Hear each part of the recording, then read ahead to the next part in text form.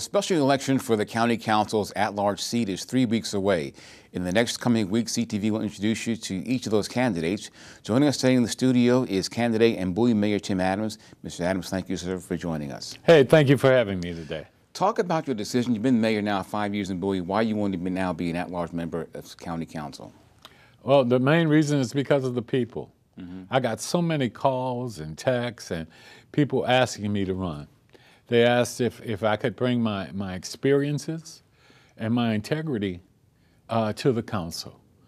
And I thought about it with my family and decided that I needed to step up and make sure that I could provide that support and that insight that I have and the experiences I have to our county.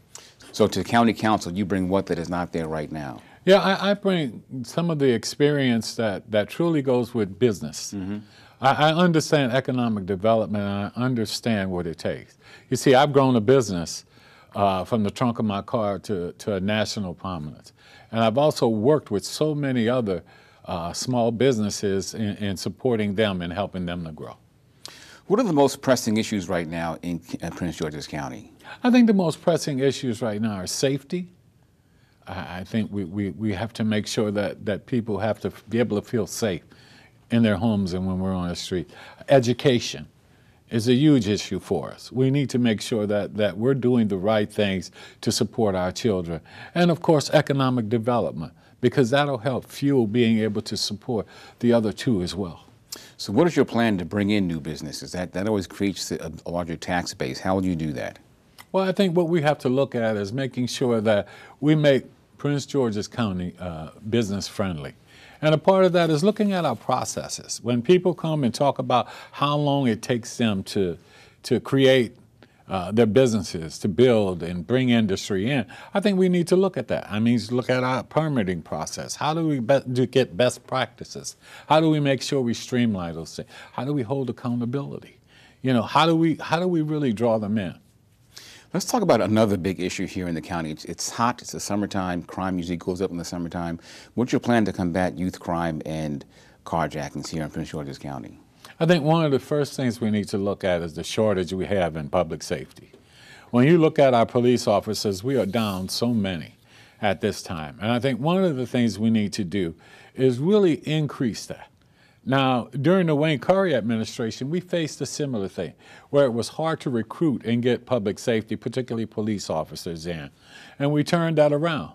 And we became the jurisdiction that even the Washington Post wrote up about having a wait list of people. And that was something I was intimately involved and helped to design that process. I know another topic big for you is public-private partnerships here in the county. Talk about your support of those and why you think they're so important. Oh, I think that is so important. When we start talking about public-private partnerships, we're talking about those that work. We're talking about bringing in and having business be a part of the community, i.e. working with government and showing that we're business friendly. That gets to that point of where you talk about great public-private partnership, that you have an opportunity to show everyone what Prince George's is about and about how we are business friendly. Let's move on to the area of housing. Having more housing is one thing. Having enough affordable housing is another issue. How do you guarantee more affordable housing here in Prince George's County? Well, I think we need to look at that, but make sure that we look through it through the right lens. And what I mean by that, when we talk about affordable housing and workforce housing, we have to make sure that we're doing it in such a way that it's smart development, that we have the infrastructure to maintain that. I think we do people a disservice if we're building housing and other things where there aren't the schools that the capacity, the public safety, all of those things. So we have to match that up.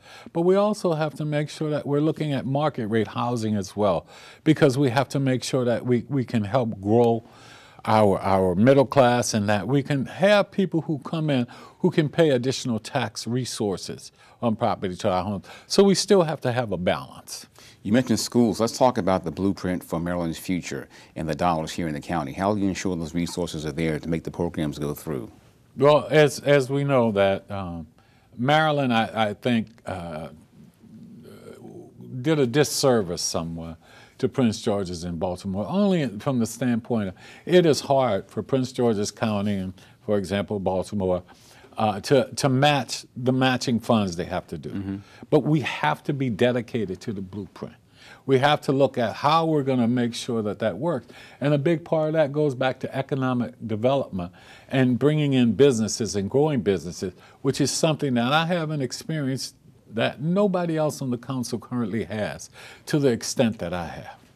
Talk about one last issue here, climate issues, a big issue here in the country, in the county. What can you do as an at-large member to address climate issues here in Prince George's?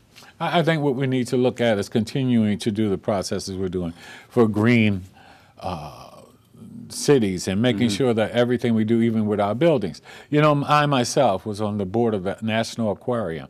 I'm a commissioner for the Critical Area Commission, so I understand and am actively engaged in climate change and making sure that our environment is safe. So those are the kind of things we can do, is bring in, especially when we talk about housing and how we do that. There are so many new ways to bring in and make sure that the housing that we do, that we push that they be green and they support our climate. Okay, Mayor Tim Adams, thank you very much. All the best in your run for at-large seat. Hey, thank you so very much for having me, and I appreciate that. And, you know, we look forward to making Prince George's County even a better place than it is now. Okay. Well, make sure to tune in Thursday as we introduce you to another candidate, Judy Mickens Murray.